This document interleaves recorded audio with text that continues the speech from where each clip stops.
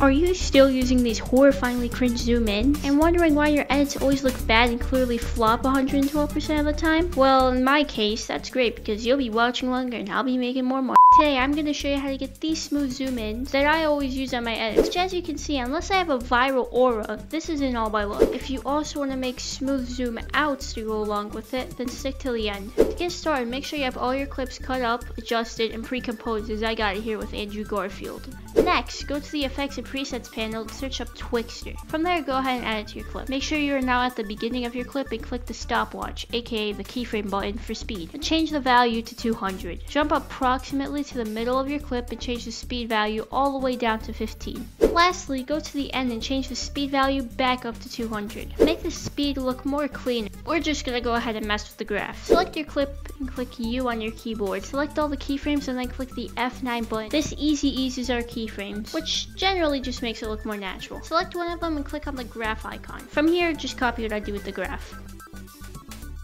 Now if you preview it, it should look smoother than earlier. Now that we have our speed channeled, let's make the zooms. Go to the effects and presets panel, search up S_Blommakers, and then apply it to your clip. Next, change the warp, X, and Y to reflect. What this does, it makes the effect have a built-in motion tile, so we won't have to worry about adding one later. Make sure you are at the start of the clip and keyframe the Z-Dis value. I forgot to mention this, but change that Z-Dis value up to 1.3. Next, go to the end of the clip and change that value down to 0.5. If you preview it right now, you may just yell at me and say it's nowhere different than your cringy ass scale zooms. I'm obviously gonna prove you once again with graphs. Select both keyframes we just made and click the F9 command on your keyboard to ease them. Next, make sure you have one of the keyframes selected and click on the graph icon. From here, copy the graph I make.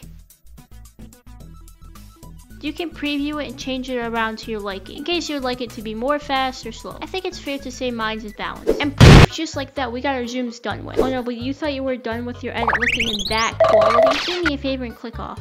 No, just stay.